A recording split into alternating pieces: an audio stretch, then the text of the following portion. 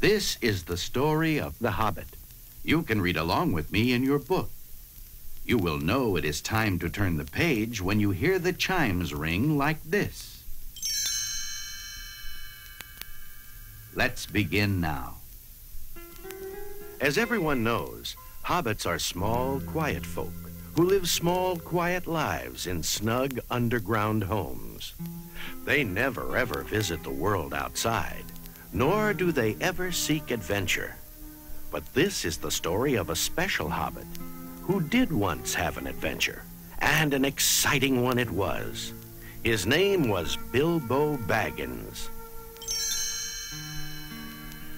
One fine Wednesday morning, who should appear at Bilbo's door but 13 dwarves and Gandalf, the wandering wizard.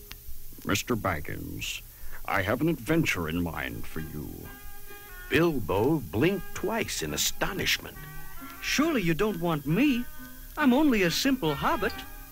Actually, it's my 13 friends who want you. They have need of a clever burglar, and I've told them you would be excellent for the job.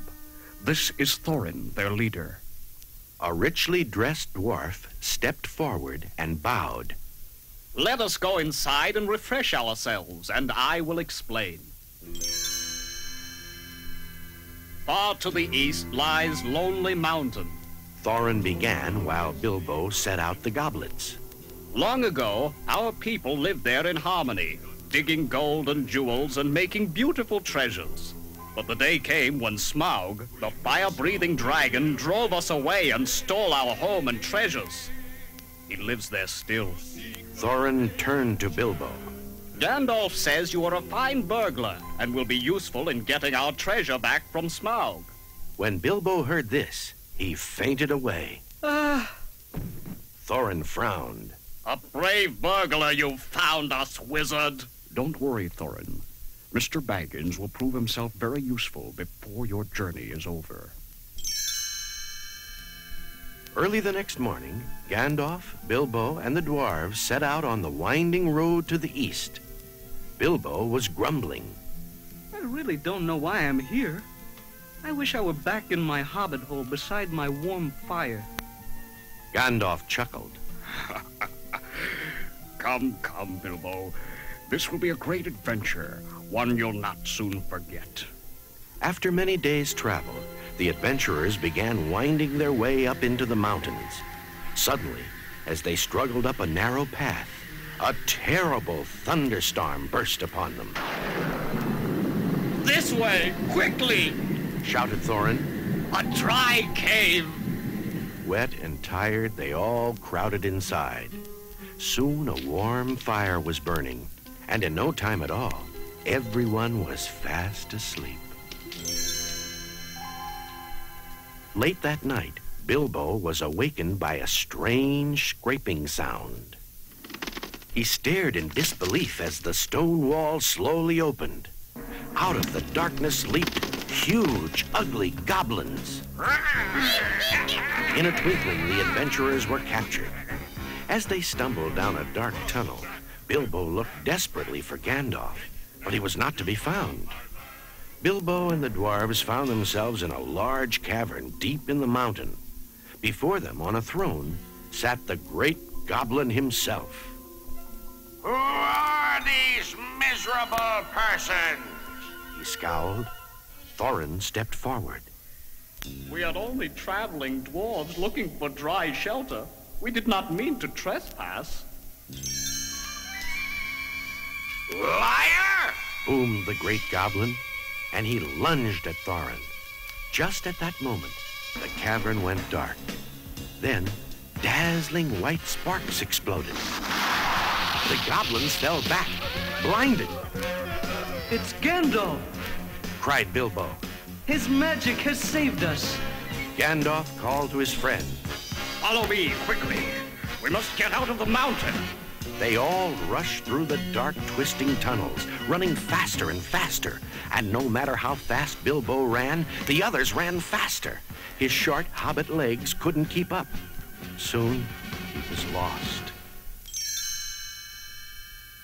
For hours, Bilbo wandered through the endless dark tunnels. until at last he came to an underground lake. On the shore, something glittered. A gold ring. This will make a nice souvenir to show back home. If I ever do get back home. Bilbo put the ring in his pocket. But this was no ordinary ring. It was magic. Whoever placed it on his finger would become quite invisible. The ring belonged to a slimy creature named Gollum, who lived on a rock in the middle of the lake.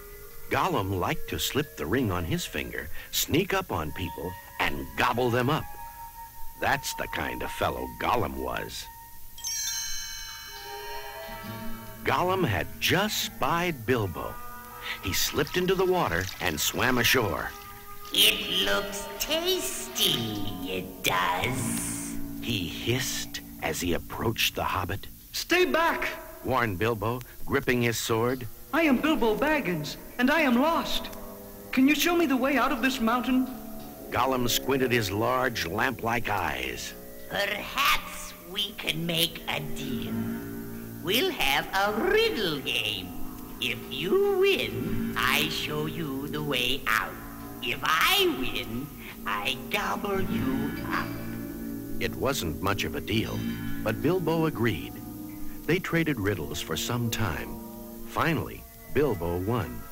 But Gollum was a poor sport and decided to eat Bilbo anyway.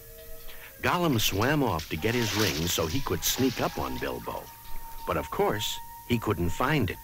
It's gone! He howled and dashed back to find the Hobbit. But Bilbo had accidentally slipped the ring on his finger and vanished. Curse him and crush him! Moaned Gollum. He's gone too! He didn't realize he was looking right through the little Hobbit. Bilbo slipped away and fled down the dark goblin tunnels, eventually finding his way out of the mountain. Pocketing his ring, he rejoined Gandalf and the dwarves. Thorin was amazed. We had to fight our way out. How did you escape? Bilbo thought of his magic ring and smiled. We burglars are quite clever. We're invisible, you might say. A few days later, Gandalf made a shocking announcement. I must leave you now. I'm sending Mr. Baggins with you. That should be enough. The burglar? Asked Thorin, thinking Bilbo was a sorry substitute for a wizard. But in the weeks that followed, the little hobbit proved himself again and again. Twice Bilbo and his magic ring turned tragedy into triumph. Once by defeating the great spiders, and again by escaping from the wood elves' dungeon. Little by little, Bilbo began to enjoy adventuring. At long last, the company reached Lake Town, at the base of Lonely Mountain. Men lived there, brave men like Bard the Hunter. It was said that Bard could shoot an arrow farther and straighter than anyone. The lake people hated the dragon Smaug as much as the dwarves did, and they gave the adventurers all possible help for the last part of their journey. After a long, hard climb, the brave little company found itself at a secret door in the stony cliffs of Lonely Mountain. Behind that door was the home of Smaug, the dragon. Thorin turned to Bilbo. It is now time for you to perform the service for which you were hired. Go burgle something. As Bilbo made his way down a dark tunnel, he told himself, A few more steps, and you'll see old Smaug himself. It's true you are afraid, but if you go on now, it will be the bravest thing you've ever done. And on he went. In the great hall, Bilbo found the terrible dragon lying asleep, breathing fiery blasts. The hobbit breathed a sigh of relief.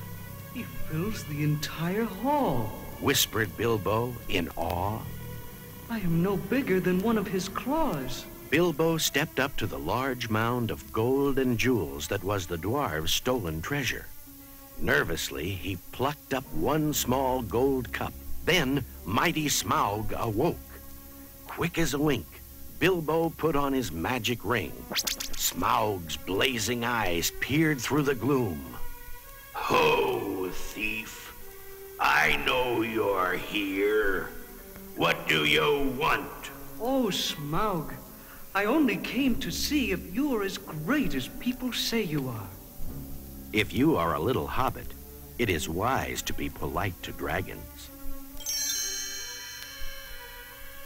Smaug laughed his fiery laugh.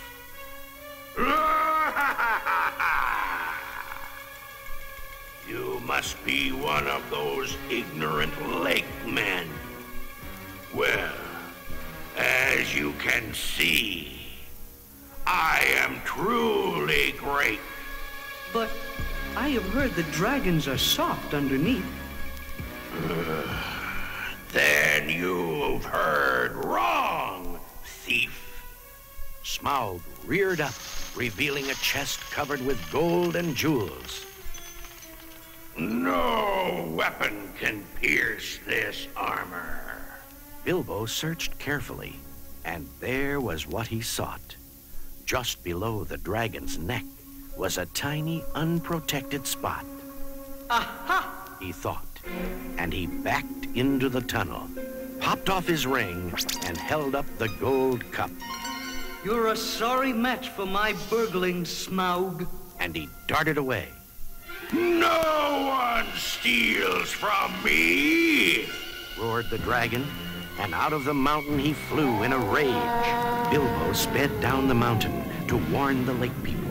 Spying a small bird, he cried out to it. Go and tell Bard the Hunter to look for the bare spot under Smaug's neck. Meanwhile, Smaug was flying over Lake Town, burning down buildings with his fiery breath. The lakemen were helpless. But the small bird had delivered Bilbo's message. Bard the Hunter took careful aim and shot an arrow deep into the bare spot below Smaug's neck. The dragon fell into the lake, his flaming breath changing to steam in the water. Smaug was dead.